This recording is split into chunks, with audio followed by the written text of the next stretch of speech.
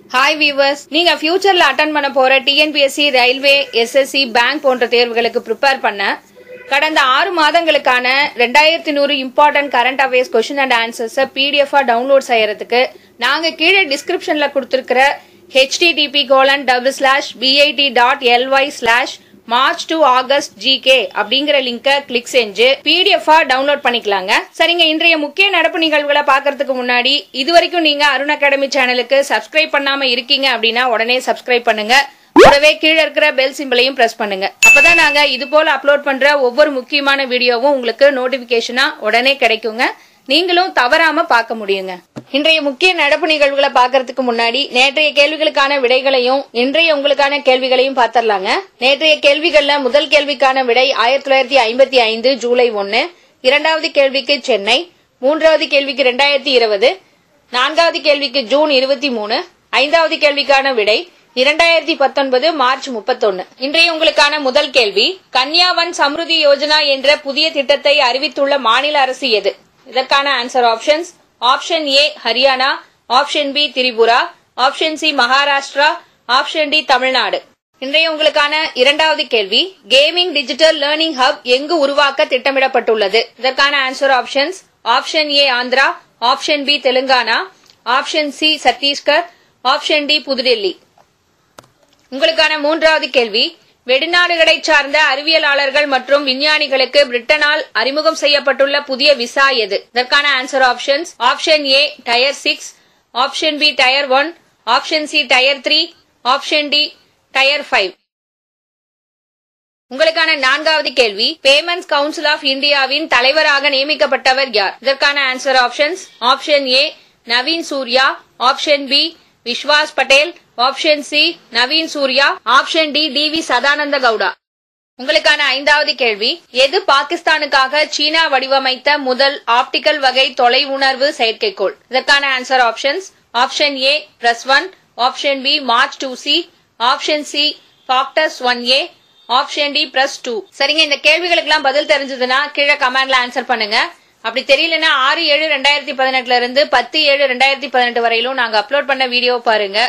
அடுத்த வீடியோல நான் இந்த கேள்விகளுக்கான விடைகளை சொல்றேங்க. இன்றைய முக்கிய நடப்பு நிகழ்வுகள்ல முதல்ல நம்ம பார்க்க போறது நேஷனல் நியூஸ், தேசிய நிகழ்வுகள். முதல் கேள்வி, 15வது நிதிக்குழுவின் தலைவர் யார்? இதற்கான விடை நந்த் கிஷோர் சிங். மேலும் இதை பத்தின சில தகவல் என்னன்னா, ஒவ்வொரு மாநில வாரியாக வேளாண்மை வளர்ச்சி பணிகள் உள்ளிட்ட முக்கிய அம்சங்களை நிதிக்குழு ஆராய உள்ளது. இந்த குழுவின் பரிந்துரைகள் வரும் 2020ஆம் ஆண்டு ஏப்ரல் 1 முதல் நடைமுறைக்கு வருகின்றன. வரும் செப்டம்பர் 5 அன்று இந்த குழு தமிழகம் வருவது குறிப்பிடத்தக்கது. இந்த குழுவின் முழுநேர உறுப்பினராக தமிழக பிரிவு IAS அதிகாரியாக இருந்து ஓய்வு பெற்ற சக்திகாந்த் தாஸ் இடம்பெற்றுள்ளார்.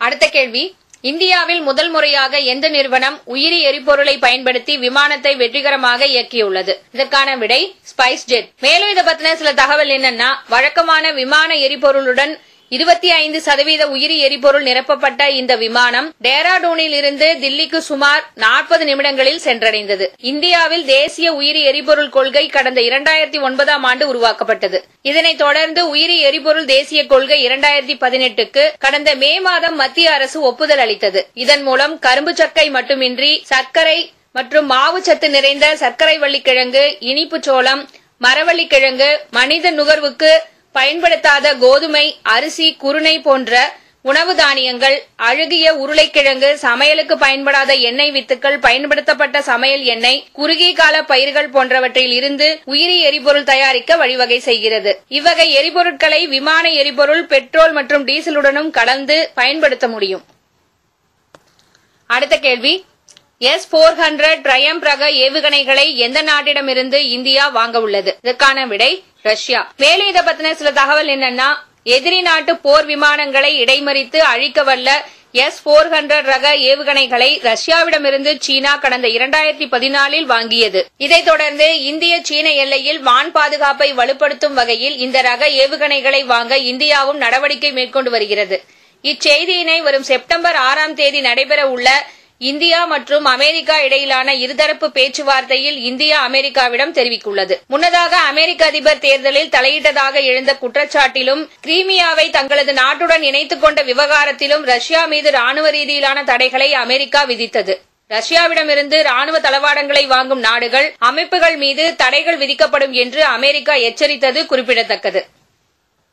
அடுத்த கேள்வி, கிராமங்களை மகிழ்ச்சி நிறைந்ததாகவும் உயர் தொழில்நுட்ப வசதிகள் கொண்டதாகவும் மாற்ற உருவாக்கப்பட்ட திட்டம் எது? இதற்கான விடை ஸ்மார்ட் கிராமம். மேலும் இது பத்தின சில தகவல் என்னன்னா, பிரணாப் முகர்ஜி குடியரசுத் தலைவராக இருந்தபோது ஹரியானாவில் உள்ள தாஜ் நகர், தௌலா, அலிப்பூர், ஹர்ஜன்பூர், ரோஜ்காமியோ ஆகிய 5 கிராமங்களில் ஸ்மார்ட் கிராமம் திட்டத்தை கடந்த 2016ஆம் ஆண்டு ஜூலை 2ஆம் தேதி தொடங்கி வைத்தார். தற்போது இந்த திட்டம் 100 கிராமங்களில் விரிவுபடுத்தப்பட உள்ளது.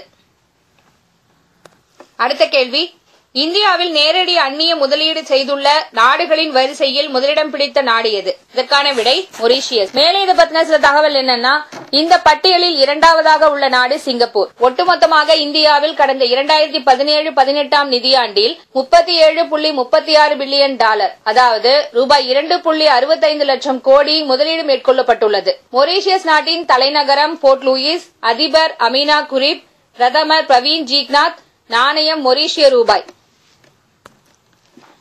இன்றைய முக்கிய நடப்பு நிகழ்வுகள்ல அடுத்தது நம்ம பார்க்க போறது புக்ஸ், புத்தகம். Moving on moving forward a year in office என்ற புத்தகம் யாரை பற்றியது?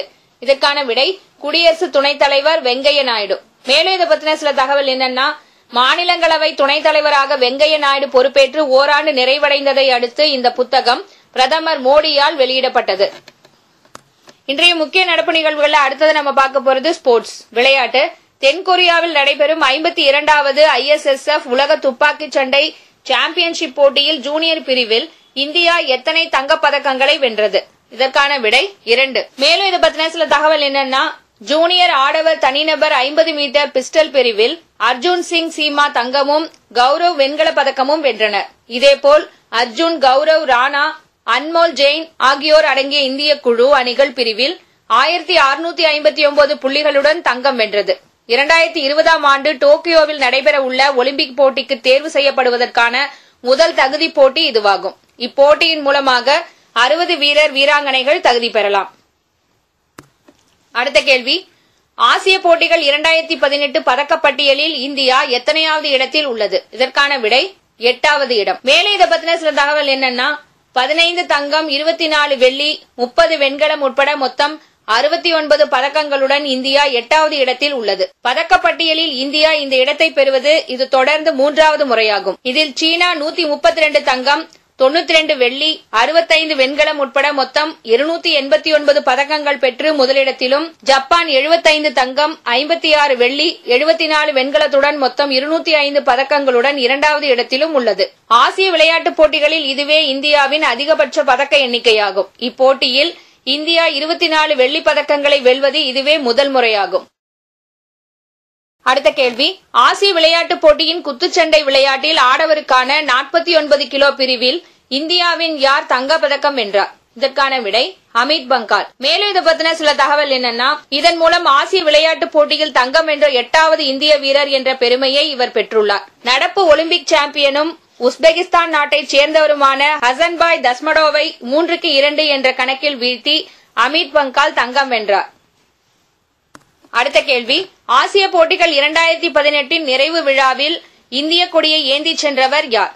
மகளிர் ஹாக்கி அணியின் கேப்டன் ராணி ராம்பால். மேலும் இதை பத்தின சில தகவல் என்னன்னா, இந்த அறிவிப்பை இந்திய ஒலிம்பிக் சங்க தலைவர் நரீந்தர் பத்ரா வெளியிட்டுள்ளார். ராணி ராம்பால் தலைமையிலான மகளிர் ஹாக்கி அணி வெள்ளிப் பதக்கம் வென்றுள்ளது குறிப்பிடத்தக்கது. முன்னதாக ஆசிய விளையாட்டுப் போட்டியின் தொடக்க நிகழ்ச்சியில் தேசிய கொடியேந்தி இந்திய அணியை வழிநடத்திய ஈட்டி எறிதல் வீரர் நீரஜ் சோப்ரா தங்கம் வென்றதும் குறிப்பிடத்தக்கது. சரிங்க, இதுவரைக்கும் நாங்க சொன்ன தகவல்கள் உங்களுக்கு ரொம்பவே பயனுள்ளதா இருக்கும்னு நினைச்சீங்கன்னா லைக் பண்ணுங்க. அதே போல உங்க நண்பர்களுக்கும் பயனுள்ளதா இருக்கும்னு நினைச்சீங்கன்னா ஷேர் பண்ணுங்க. மேற்கொண்டு இதை பத்தின கருத்துக்களை கீழே கமெண்ட்ல பதிவு பண்ணுங்க. தேங்க்யூ.